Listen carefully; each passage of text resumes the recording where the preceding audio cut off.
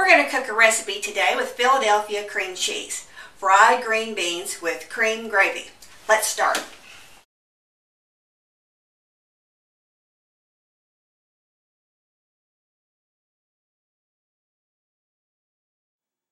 When shopping for bell peppers, get the prettiest ones. It doesn't matter if they're level. We'll take a knife and slice the bottom and make them level so they'll stand up. We'll be using the bell peppers for cups to hold the green beans and the cream gravy. Cut the tops, don't go all the way through. When you go all the way around, you can lift the seeds out and clean out the cup. Now we'll trim the green beans. Just cut the ends off, trim them about the size of your finger, and they'll fit nicely in the cup. This is the perfect size, as you can see. Once the peppers are cut, just set them aside. Your green beans works out to just at 2 cups. I like to put a dozen of these in each cup. And now we're going to get ready to cook them. Pour water right in the cup here, pour it off, rinse them, pour them right in a big skillet.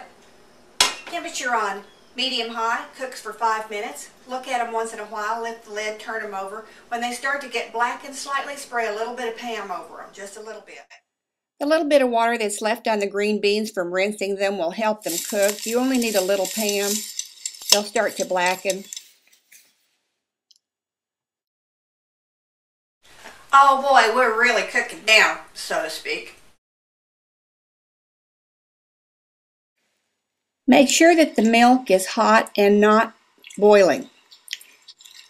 When you pour the cheeses in and whisk it, it'll thicken right up.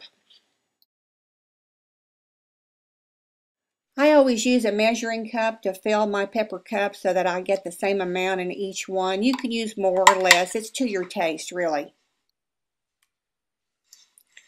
Now we add the green beans, stand them up in the side of the cup, and they'll look like this when you're finished. Very pretty, huh? Time to put it on the plate, stand it up, put the cap on it. The person at the table that's being served can turn it over, and the gravy will be on the green beans.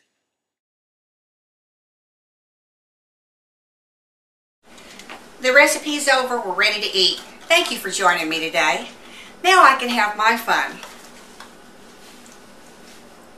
Oh, not allowed to sing. I love Philadelphia cream cheese.